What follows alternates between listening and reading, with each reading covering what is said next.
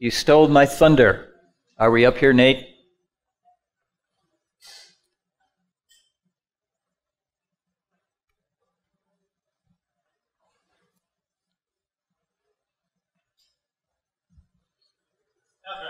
Okay. There it is.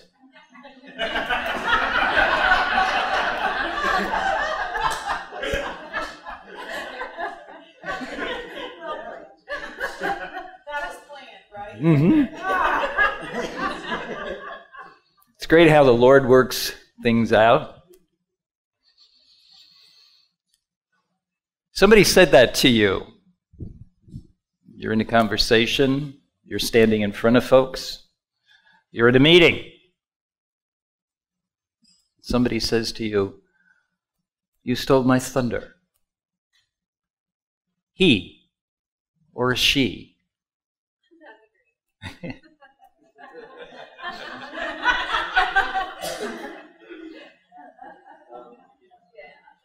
That'd be great.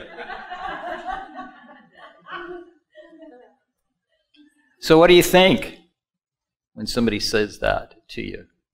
What are they saying? What is she saying to you? What is he saying?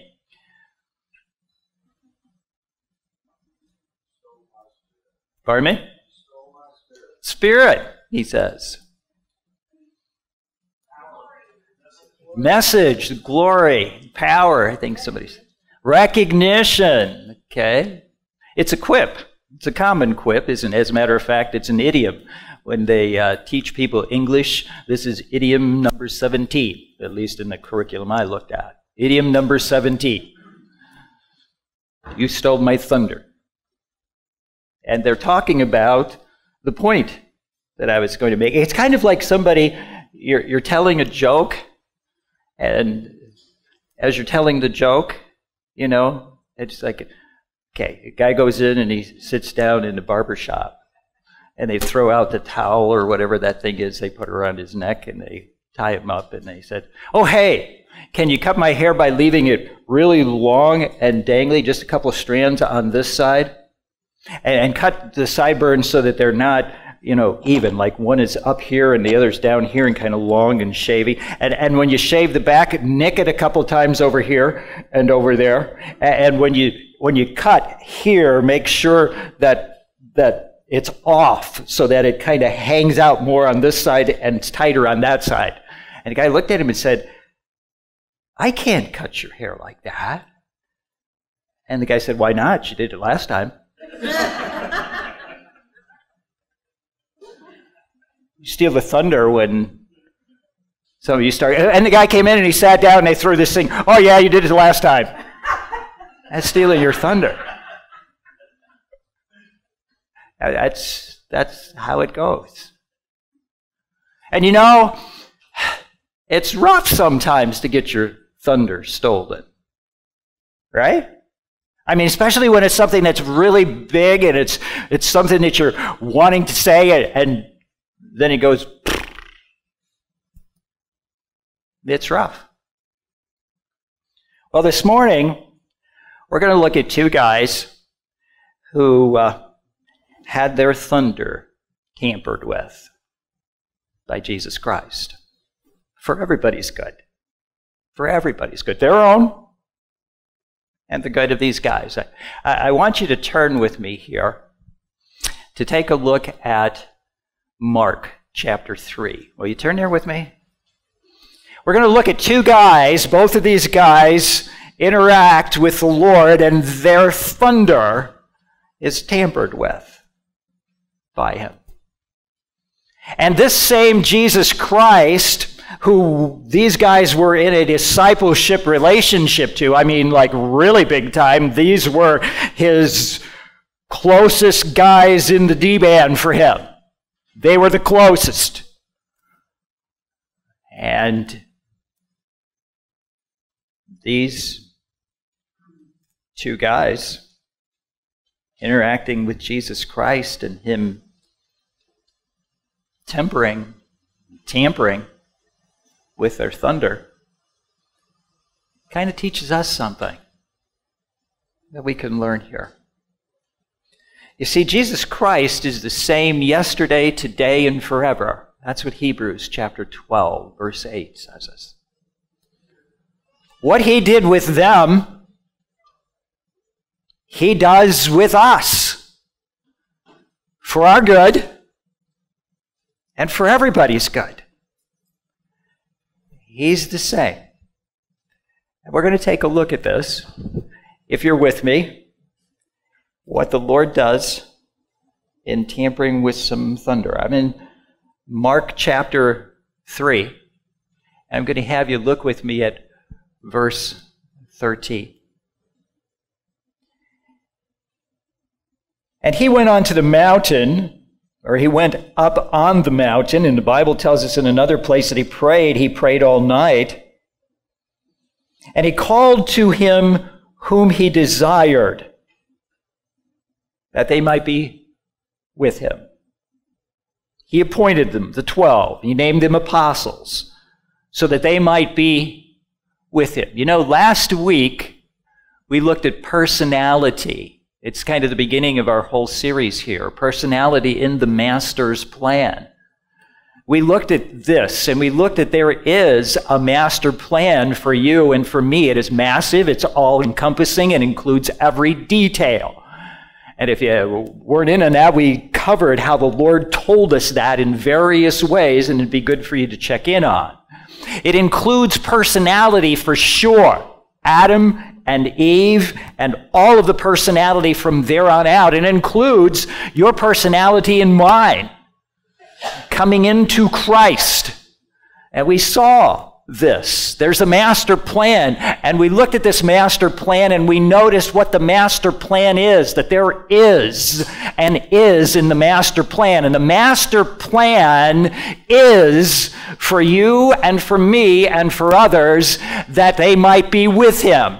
They called them, like we're looking at here in Mark 3, 13 and 14, so that they were to be with him. That's what the master plan is, to be with him. To be with him, because there is nothing like being with Jesus. There is nothing. There is nothing like doing it. And he can be with you in everything, or we can intentionally keep him excluded from some things. But his plan, the master's plan, when he called them, was to be with him in the everything that he was going to be taking them through with him. It's the master's plan. And these guys were noted much later that they had been with Jesus in the way they were. They were just common folks, had no super education, just common folks who've been with him. So we talked about the master's plan and what the is in the master's plan. And that there was a first person in this master's plan. If you're with me, look here at Mark chapter 3, verse 13. He went into the mountain, he prayed all night, and he called to him those whom he desired, and they came to him. And he appointed 12, whom he also called the sent ones, so they might be with him, and that he might send them out to minister, to talk, to preach. And he gave them authority, apostolic authority. 2 Corinthians chapter 12, verse 2, he describes that, apostolic signs of an apostle. He gave them that, and he appointed the 12, Simon, whom he named Peter. That was the first one in this master's plan. Peter. And you remember Peter, right? We talked about Peter. Recall that discussion we had about Peter? If not, I really ask you to get online and get this, because this is the Lord working with personality, and he intentionally includes personality, your personality, in this, to be with him. And what he did with Peter, he was a big guy. He was brash. In our D-band, it was said that he was kind of hasty in what he did. He just jumped. Spoke, not even knowing what he was talking. Climbing out of a boat, walking on water, and then losing it. He was inconsistent. Big, brash, inconsistent, and being with Jesus. He becomes bold. When they saw the boldness of Peter, when they saw the boldness that he was an uneducated and common man, they took note that he'd been with Jesus. Boldness in Peter. And the love that was in Peter. Above all things, fervently love one another from the heart, Peter says. He became a bold, loving Peter. Solid rock. It's changed. What he was to what being with Jesus shaped him into. Big, brash, hasty, inconsistent guy to a bold, loving, solid as a rock. And Jesus said this from the beginning. That Peter, that's what you are, and that's what I make you, and that's what I build you. And when he talks about this first one, Peter, Simon, whom Jesus called Peter, he changed his name. He gave him that nickname. You know, there's two other guys here too. And there are two other guys that, well, let's see, how should I say this? You shouldn't miss. As a matter of fact, these are two guys who you can't miss if you hang around with Jesus the way he interacted. Look at verse 17. James, the son of Zebedee, and John, the brother of James, to whom Jesus gave the name Boanerges. That is, by way of explanation, sons of thunder. Let's see, Peter from the beginning, and then when he calls him to himself, and it's made perfectly clear that this Simon, this vacillating, shifting sand guy, he becomes a solid rock on which he says that I will build my church on what you're standing for. And now he has these two guys, and he calls them sons of thunder. Boanerges. That's kind of a cool word, isn't it? Boanerges. Say this with me. Boanerges. Say it with me. You got to put the emphasis on the right syllable here. Boanerges. There you go. Boanerges. Boanerges. They show up and Boanerges. Jesus called them Boanerges. Sons of thunder. Thunder. That's what he called them. What you doing here? Is this kind of the same like you were doing with Peter? It's like you're going to build this guy into a vacillating solid sand? Comes to be a rock that's branches? You know, when you look at Jesus, sometimes people, they kind of wonder. I mean, if he was going to do this, why didn't he do it a little more organized? I mean, he calls these 12 guys, and 6 of the 12 guys share names. Simon, 2 Simons, 2 Judases. Somebody else shared a name. James.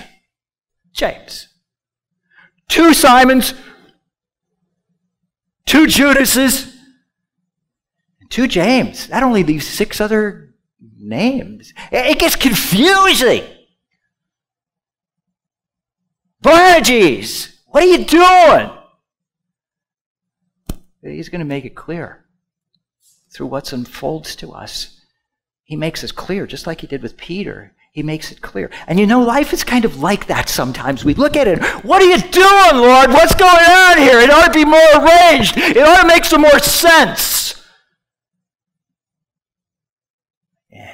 He knows the plans He has for you, what He's doing. Well, what am I supposed to do? Get with Him. Get with Him. This is what He's up to here. Sometimes the things that go on in your life just kind of drive you to the Lord. Oh, that's a bad thing. It seems like a bad thing, but man, it got you where you need to be, and that's with Him. You know what the Bible says when things are going good? You know what it says? Somebody happy? James chapter 5, you know what the Bible says? Let him sing. Let him sing. Sing to the Lord. If things are tough, you know what the Bible says? Let him pray. James chapter 5. It seems that everything goes to him. It's a plan. It's a plan. It all, see if you can say this with me. For from Him and through Him and to Him are all things. All things.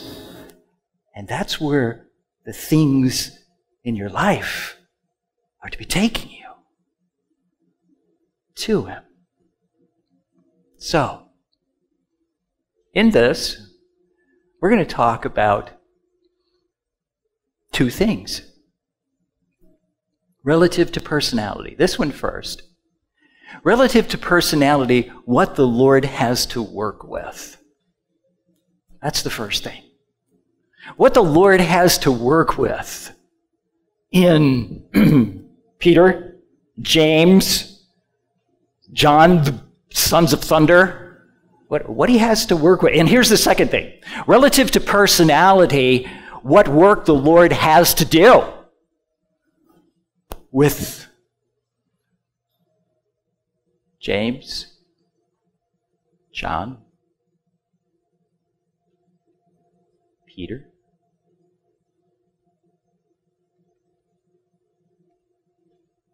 you, me. Let's talk about the first one.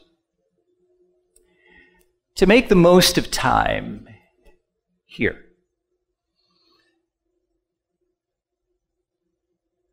He knows who He's dealing with. He knows. Look at how He says here. If you're with me, Mark chapter 3, look at what this says. He went into the mountain, He prayed all night, verse 13. We get that from other accounts of this in the Gospels. And then He came down from the mountain, He called to Himself those whom He desired. These are the ones. Now, this was not the first time that He encountered these guys. This is into Jesus' ministry. It's not like really far, but we are like into it. In John chapter 1, we have Jesus being introduced by John the Baptizer, and He meets John there. And He meets Andrew and Peter on those days. And time rolls along. We go down the road a bit, some years or so. And He knows these guys, and He calls whom He desires, and they came to Him, and He appointed them so that they might be with them, and He sent them out. Interesting thing. He desirously called these guys, their personalities, and He appointed them. He knows. As a matter of fact, look at what He said in another place. Jesus in John chapter 13, when His ministry had gotten along, He said, "You did not choose me, but I chose you." If you have a relationship with Christ, you did not choose Him, but what? He chose you. He chose you, and He appointed you, he says. And he goes on here. He chose you and appointed you for this purpose, that you should go and bear fruit. And that your fruit should be made. That there should be productivity that comes out of your life. Fruit bearing to God. Something that goes on not just for time, but for eternity. This is what the Lord says. He desirously calls and appoints, and he knows who he chooses, and he appoints those he chooses to bring forth fruit that goes on for time and for eternity. That your fruit should be made. And he ends this by saying, so that whatever you ask of the Father in my name, he will give you. Being with him. Getting with him in what he's doing. Here's the first point relative to personality that the Lord has to work with. He knows you. He knows the areas of strength, the areas of shortcoming, the areas you draw back, the areas you go forward, the areas you struggle with him on, the areas you fight and dig in your heels with him on, the areas you are so enthusiastic you just wish everybody could see him on. He knows. And he calls and he appoints. Second thing here. Why does he call him the Son of Thunder? Why did he do that? We know why he called Peter, Peter from the beginning, and why he said it in the middle, and why he said it at the end when he told him to build the church on what he was saying. This is solid rock stuff here, Peter. Stand on this. Peter does. Why does he call these guys this?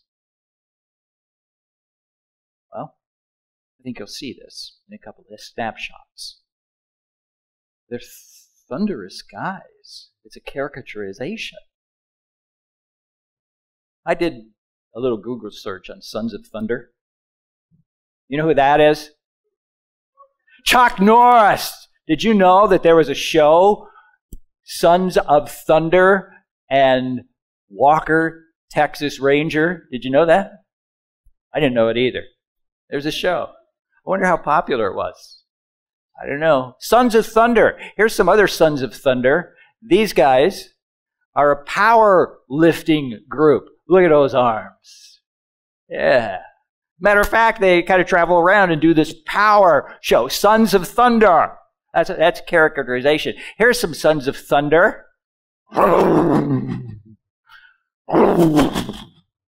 This is a motorcycle group called the Sons of Thunder. Kind of outstanding. A little loud, too. And of course, there has to be a rock band. As a matter of fact, there was more than one called the Sons of Thunder. Yeah. And not only that, there's a cartoon. Well, at least a comic series called The Son of Thunder. What is this? Arak? A-R-A-K? How would you say that? Ark? I don't know. There it is. Sons of Thunder. Everybody's as bold as I was on that one. Sons of Thunder. Jesus called them Sons of Thunder. This is kind of how it comes up in our times and generations, the Sons of Thunder. He called them the Sons of Thunder, and we're going to see why he does. And this Son of Thunder that he names first, one that had two names, guys both had the same name, he called him James. And to designate him, yep, James, the sons of Zebedee, which is important, but over time, the church over time, and actually people who study the Bible call him James the Greater. Because there was a guy named James, well, he's right here, this other James. Look down in the list of the 12, where he calls John and James the sons of thunder. There's Andrew, Philip, Bartholomew, Matthew. And James, the son of Alphaeus, that guy right there, the son of Alphaeus, was known as James the Less.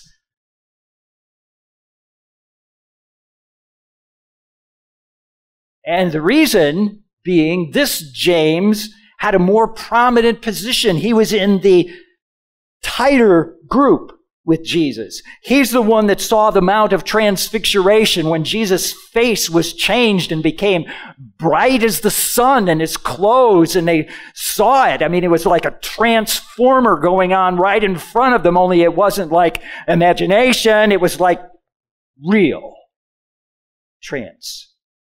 Transfigured, they called it in the Bible. He was there when they raised Jairus' daughter from the dead, when they saw that girl laying there pale with that color that comes on, and been there, and little girl, arise. And her eyes open and she sits up, and he was there. He was in on that. And all of them. This one. James. And he was there in the garden spot when he was sweating like drops of blood, and he comes back and they're like, guys, couldn't you? He was there. The hours come on us. Let's get up. He was a prominent one. He was also called James the Senior, James Major, because of the two, John and James, who were the sons of thunder. He was the older. He was the elder of he was the more outgoing of them. So that's the James we're talking about. This is the James. James the Greater. James the son of Zebedee. Two sons. Now this morning we're going to look at some selected passages, and we're going to look at these. We're going to look to see how James and his personality comes out. Now we're going to do some quick action shots. And I want you to see from this how James was and how the Lord grew him to make the most of his times. Because the days have some trouble.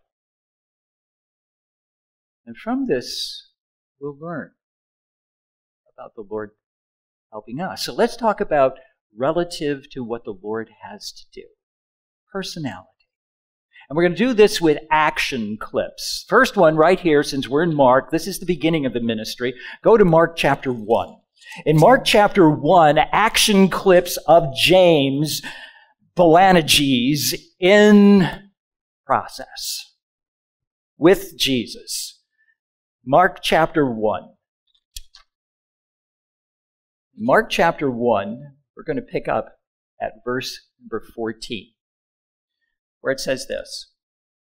Now, after John was arrested, this is the Gospel of Mark, and Mark's Gospel goes really fast. It was written for a specific purpose to some folks that didn't keep their attention on some things, so he talks real fast. As a matter of fact, at chapter 1, verse 1, he begins the gospel, and chapter 1, verse 9, these are the days when John the Baptist came, and then chapter 1, verse 12, he's already into Matthew 4 because he's going out into the wilderness by the Spirit that took him there, and now John's arrested. All of that in 14 verses in this ministry of Jesus' life. And this is after John was arrested. Jesus came in Galilee, and he's proclaiming the good news of God's work, and he's saying the time is fulfilled, the kingdom of God is here, repent and believe the gospel.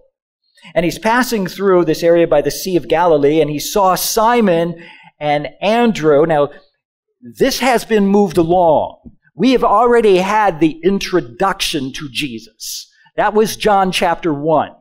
When John the Baptist was saying, look right there, there's the Lamb of God, and John and Andrew begin to follow him, and Andrew goes, gets his brother Simon, and Simon is brought to Jesus, and Jesus sees him the first time, and he says, Simon, your name is going to be Rock.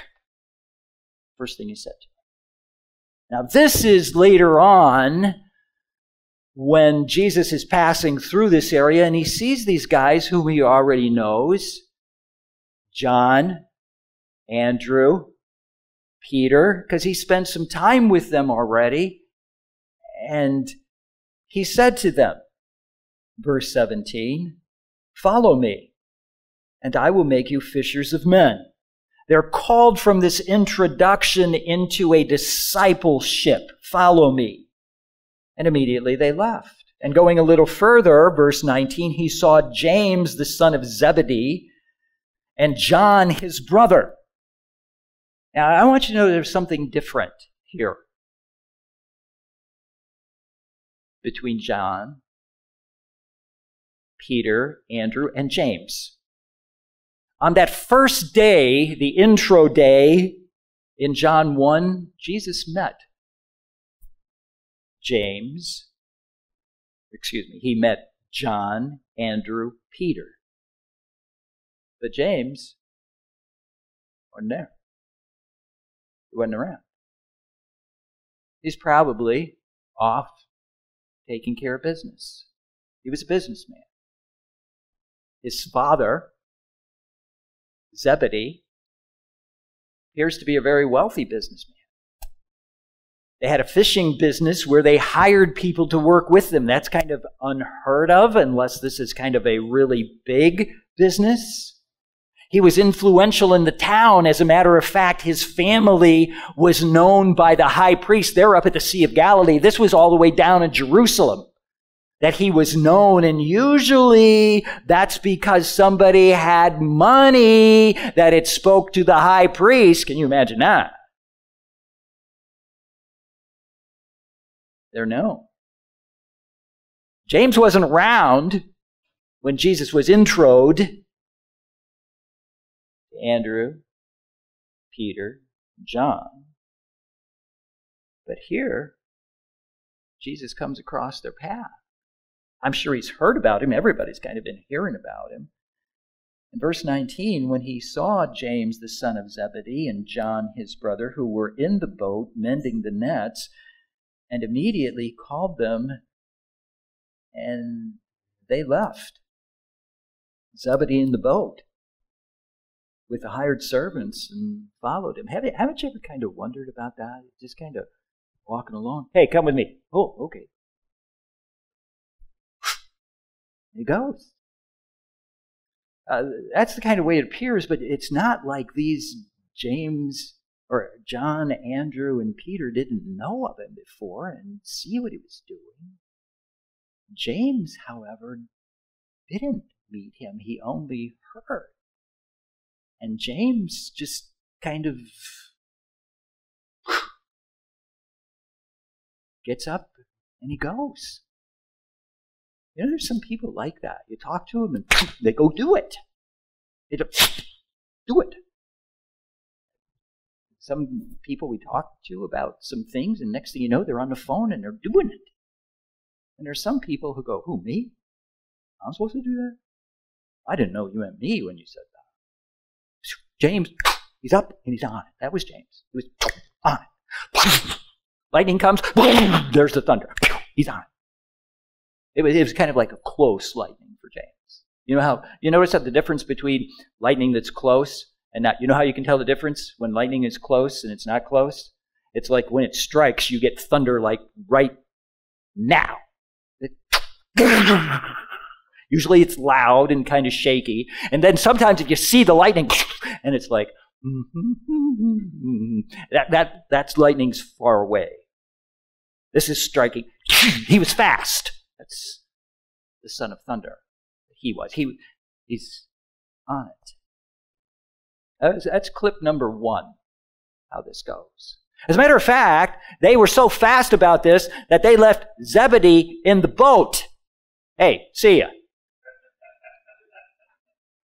That's fast. I wonder what Zebedee's thinking, don't you? Hey, guys! Wasn't planning on this. Somebody was. Second action clip. Turn with me to Luke chapter 9. You can't keep all in Mark, but we'll spend a lot of time in Mark, but can't keep all, because the next in the series of shots that we see of James in action comes in Luke chapter 9. So I'm going to ask you to turn there. It's the book right next to Mark as you're going to the back of the Bible, Luke chapter 9. And Luke chapter 9, this is now further along. The first one was about 29 AD. This is into the 30 AD. This is a snapshot of James. And here we see Boanerges at work. Jesus chapter 9, verse 1, just to give you some context here. Jesus has called the 12, and he's appointed them, and he sent them out. Verse 10, they return. They give an account. Jesus foretells his coming death after Peter makes the profession of faith. You're the Christ, verses 18 through 20, and Luke 9.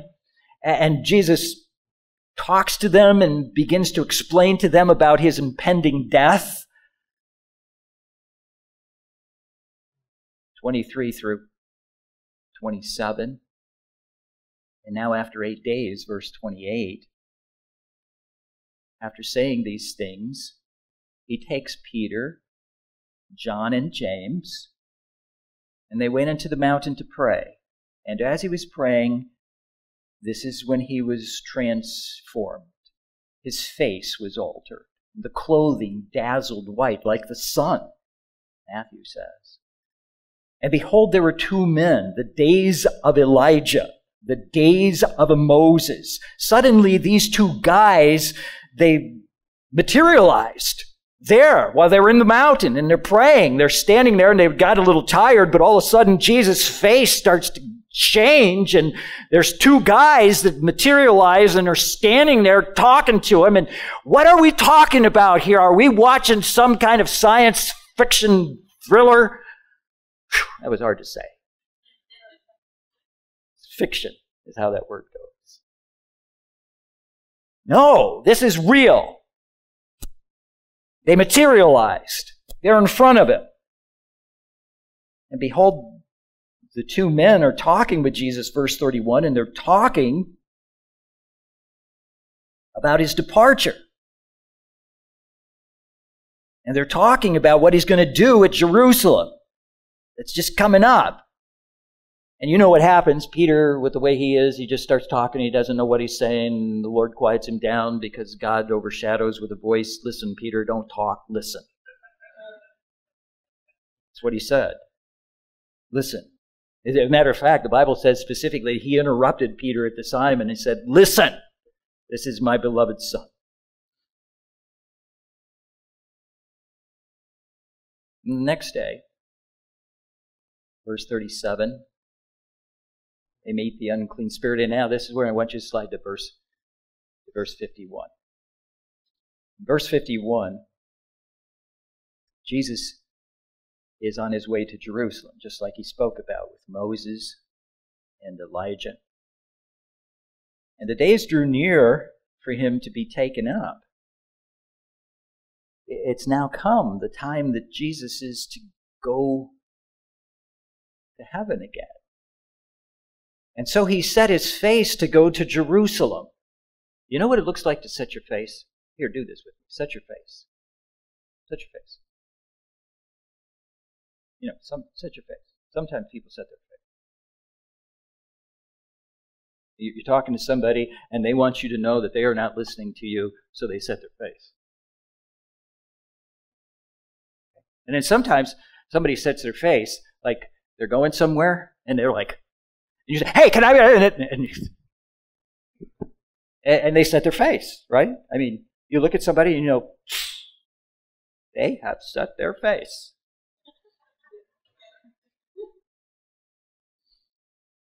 Some people say this to me when I'm riding my bike and like I'm going to work and I've got to be at a meeting like in 2 minutes and I got 3 minutes of time to travel here. And somebody, you look like a man on a mission. Jesus is a man on a mission. And it was evident. It's evident. Is it always bad not to be this like open to whatever's going on? No, Jesus set his face with determination. to go to Jerusalem. Does that mean that he was totally uncaring? Absolutely not. He was very caring in what he was doing. And his face was set to go to Jerusalem. And he sent messengers ahead of him who went and entered. See, like, it wasn't like, la, la, la, whatever going on goes on. He sent people ahead of him with a plan. And he's still doing that, and he's still doing it with personalities, and that's what he was doing with Peter, and that's what he's doing with James, and that's what he's doing with John, and that's what he's doing with you. He sent them ahead with a plan, and they went into the village of Samaria to make preparations for him. But the people did not receive him because his face was set to go to Jerusalem. And they saw it and they go, ew! No, that wasn't it, actually. That really wasn't. This was the Samaritans. You know the Samaritans and the Jews, how they got along? You remember that? We've gone over this before. The Book of Kings talks about the king of Assyria coming down and taking part of them away in the exile, and he left some of them there, and these people got intermarried, and they got all mixed up, and they had pagan religion with some of the Bible, and they kind of mixed it up, just kind of like today. Matter of fact, it's a whole bunch of like today. It's a whole bunch of pagan ideas and kind of stuff that you get from the who knows where. And you mix it in with what the Bible has to say. Now, there's a process of all of us where we have to grow out of what we've had and start to think God's way.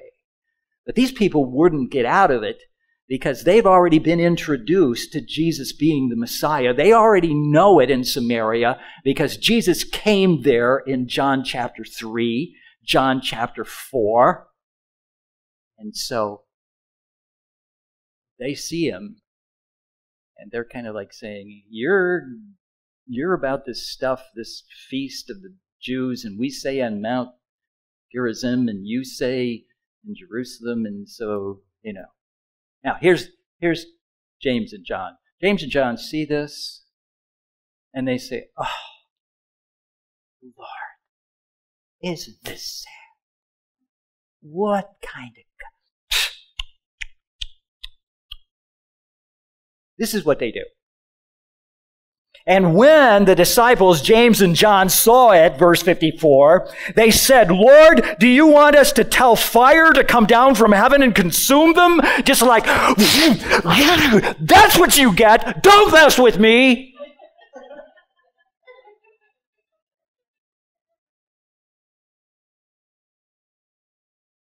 Do you see why they were called sons of thunder? Ambitious, outgoing, fast to act, and hard driving here. I mean, you get in my way, guess what? I melt you, buddy. That's what happens. People like that. And Jesus responds to them. This is the training. Jesus responds to them. And he turned. He turned. He turned. Like the direction we're going, turned. And he rebuked them. As a matter of fact, if you see the rest of this verse, some of you have it in your footnote where it says this, and he said to them, footnote number 2 in the ESV, some of it have it right in the text. He said, you do not know what manner of spirit you are of. The Son of Man came not to destroy people's lives, but to save them. He didn't come to make them toast. He came to rescue them. The spirit that you're of is not the spirit of me. Isn't this amazing? Here they were, hanging with Jesus. They were hanging with him. They were hanging with him. And still, the spirit that they got in their own thinking was totally contrary to him. You know, can we do that? Can we do that? Can we kind of like, oh, this is for Jesus, I'm so doing this, and yet it's totally my own thinking here. And Jesus turns. And he corrects that. And he says, what we're after is to rescue people. That was RIttichier. One last clip. Actually, there's two, but this is the last action clip. The next clip is, well, you'll see. Go with me to Mark 10. In Mark chapter 10, we have this clip. Back again towards the front of the Bible from Luke. Mark chapter 10, verse number 32. This is now later yet in Jesus' ministry. We are getting like really close to the end. And they were on the road going up to Jerusalem, this trip. And Jesus was walking ahead of them. And they were amazed. And those who followed were afraid. I mean, things are getting really intense. And they're talking, the 12 were talking among themselves. And he began to tell them what's going to happen when he gets to Jerusalem. He said this, verse 33, he said, see, we are going to Jerusalem. He had set his face. This is later on. They've traveled and we're going up there. And the Son of Man will be delivered. This is actually the third time he tells them this. You're going to be delivered over to the chief priests, to the scribes, and they will condemn him to death and deliver him to the Gentiles. And they will mock him and spit on him and flog him and kill him. And after 3 days, he will rise from the dead. That is like really clear. And he said it the third time over. And James and John, they're sitting here and they had heard him talk a little bit while ago, like just a few hours ago, about how when he comes and sets up in the regeneration, that you guys are going to be sitting on 12 thrones, judging the 12 tribes of Israel. And you know, if you know the book of Revelation, you know how that fits in. And so there, and Jesus is telling, we're going to Jerusalem and this is what's coming down. And look at verse 35. And James and John, the sons of Zebedee, came up to him and they said to him, Teacher, we would like you to do for us whatever we ask of you. Now, that's a good idea. I think that's a good idea. You know, sometimes when my kids were little, they'd come up to me and they'd say, Dad, I want you to give me whatever I say. And I said, You know, at work, I have people that come in and say, hey, we want you to do what we're going to tell you. And I said, what is that? Doesn't matter. We want you to do it. I am usually pretty hesitant. Fast acting, hard driving, usually not with something like that. I kind of, well, what about the Lord? Whatever we ask, we want you to do. Whatever I come up with, what do you think they're going to come up with? Here. And he said to them, verse 36, what do you want me to do for you? And they said to him, grant us to sit one on your right hand and one on your left in your glory. Hey, you know, when this thing comes and you set up in power to rule and reign, I want to be your right-hand man and John gets to be your left-hand man.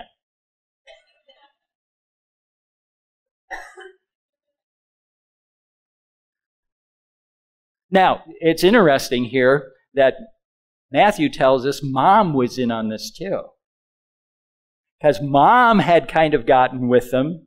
And as a matter of fact, it looks like these guys have kind of coaxed Mom to come along with them here. So Mom is with them. And my mom says that you need to, and whatever we ask.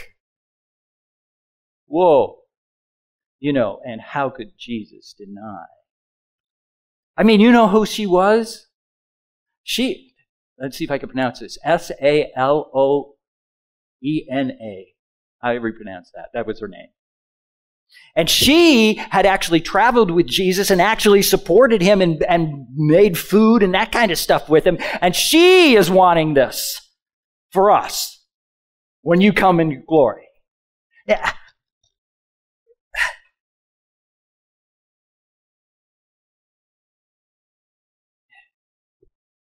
Cluelessly aggressive. Cluelessly aggressive. Because he has just been painting out to them what's coming down here. So, Jesus says to them, verse 38, you don't know. This is clueless. You do not know what you are asking. You are clueless. Are you able to drink the cup that I drink or to be baptized with the baptism that I'm being baptized with? And what is that? I'm going to Jerusalem. They're going to capture me. They're going to spit on me. They're going to beat me up. They're going to make me a pulp. They're going to deliver me over to the Gentiles. I'm going to be killed. That's what's coming down. Can you drink of that? Yep. We can. That's what it says. Look at this. And they said to him, we're able. We can do it. You know what's big in their eyes? This glory, me on the throne, beside you, this is going to be huge. I am like so for it. Whatever it takes, let's do it. Cluelessly aggressive. Jesus responds to them. And he said to them, the cup that I drink, you will drink, and the baptism with which I am baptized with, you will be baptized. But as to sit on my right hand and on my left, it's not mine to give, but it's for those to whom it has been prepared. And the rest of the guys, when they heard about this, verse 41, they were like so enthusiastic, they started saying, yes, James, yes, John, 4 more years, 4 more years, 4 more years. No. It says that they were like ticked off. They were indignant at James and John. And Jesus calls and he gives them a lesson. And he says, hey guys, with you, it's not like the Gentiles, because he who's going to lead has to be like number one servant. He's got to be thinking and looking, what are the needs of these folks, and going after that with all his might. That's what it is to serve me. Jesus trains them, this clueless aggressive. So this is it. Fast driving, Boanerges. Or fast acting, hard driving, cluelessly aggressive. That's what they were. That's what it was. Jesus identified them. He characterized them. And this last clip. Quick, the last clip. Go with me to Acts chapter 12. Here's the last clip. Hey, do you feel any more comfortable following Jesus when you see the kind of guys that he chose desirously to be with him? Do you kind of think, hey, maybe we can do something here. Maybe we can go somewhere, Lord. Maybe something can happen. Yeah. Okay. Chapter 12. This is after Jesus has already died and ascended and rescued us and came and gave us the Spirit, and the Spirit is working and they're bearing witness. And about this time, Acts 12:1, Herod the king, this is not Herod, the one who was kind of like, seeing Jesus and send him back with the purple robe and all that, and, do this miracle stuff. This is his nephew. And the king laid violent hands on some who belonged to the church. He killed James, the brother of John, with a sword. End of story. Time's up. James, it's done. You're gone. Here's how it goes. This is the story. Herod was kind of not happy with this church thing going on. So he killed one of the apostles, one of the close guys, James, the brother of John, with a sword. And which that means he hacked his head off. And when Herod saw that this pleased the Jews, then he proceeded to arrest Peter also. And this was during the days of unleavened bread. Here's what we see. Serving now in this. Why does he take James? Power had come on him, and James was serving. James was serving. And in his serving, he got in trouble. And the trouble was hard. And it was difficult, and it took him to the place where he lost his head. Can I tell you that sometimes we have opinions? We're quick, and we have opinions, and we're after them, and we're clueless. But we're going after them, and the Lord has to deal with us.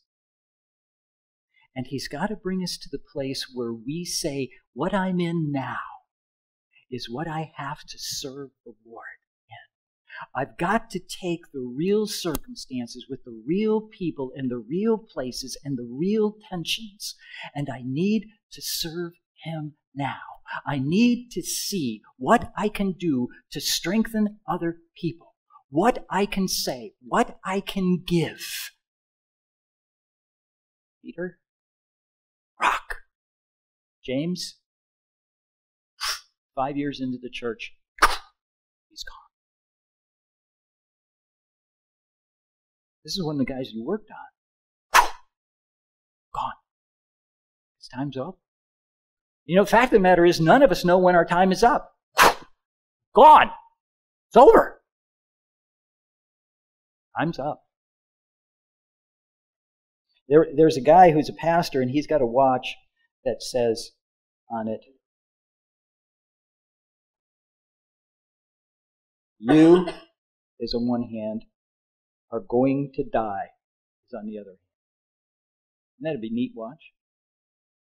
But all of that is to remind him it's this now. It's now. It's with the people you live with now that you serve. Let me end with this. Some really do die like this. ISIS, some are really dying like this. Some really do. Some men die in the fire. Some men die in the flames. But most men die by inches while playing silly games. Because they're all tied up on what they want rather than serving in the now. Do you see what the Lord has for you to do? It's get with Him. Spend time with Him. And as you are with Him, He opens up doors of people and interaction, and it's serving them in the now. Some of them lost, some of them saved. Thinking about how I can serve these people so that they will listen to the gospel. Seeing how I can encourage these so they'll go forward and they'll grow and they'll change like the Lord has to do with all of us. And it's in the now. It's in the now. How about you? You see, it's only one life. There's only one. Till we soon be past. My. You're dying. Only what's done for Christ in service lasts. What's done for Christ is done for other people. Father in heaven, we come to you with a heart to hear. A heart to hear that you're up to something, that it's definite, and this stuff isn't perchance, it's not crazy, it's not out of control, it's like lost, it's like, no. And this stuff is calling us to be with you and to carry a message to the north and the south and the east and the west, wherever you call us to. Because you're with us. In Jesus' name, amen.